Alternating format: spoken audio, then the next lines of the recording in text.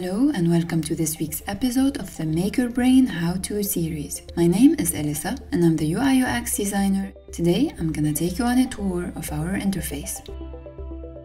To make a new design, click on Start Building in the homepage banner or on Build in the navigation bar. There are loads of building challenges that you can test your skills with, but for now we're going to build something from scratch. This is the MakerSpace, where you'll be building your design.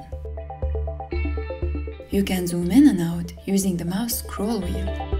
Change your view angle by clicking anywhere and dragging, and pan by right-clicking and dragging. To the left is the library. This is where you'll find all the parts you'll need to build your design. The parts are split into collections, like basic blocks, or Lego, or Meccano. Let's use the basic blocks to learn different elements of the MakerSpace. To add a part to the MakerSpace, click on it and then click again where you want to place it. Parts snap automatically when you're placing them near each other.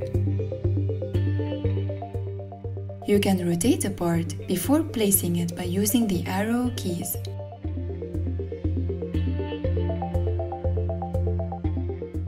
You can also press Escape to drop the part you're carrying. If you have the mouse pointer selected, you can select any part in the scene. You can also select multiple parts by clicking on the Shift key and dragging. This would allow you to rotate and move the part using these arrows and spheres. Use these arrow icons to undo and redo actions. The trash icon allows you to delete parts you don't need. Select it and then trash away. Finally, select the paintbrush and choose a color. Then, click on different parts to bring them to life. Once you're done, click on the menu icon right here and then Save As. Give your design a name, and your design is ready to be shared with the MakerBrane community.